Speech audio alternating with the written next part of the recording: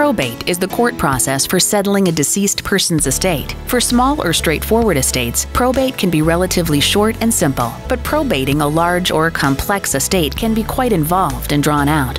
Typically, the first step in the probate process is for the court to appoint an executor. If the will names an executor, the court usually approves that person. But if there is no will or the person named is not available to serve, the court appoints a capable person to do the job.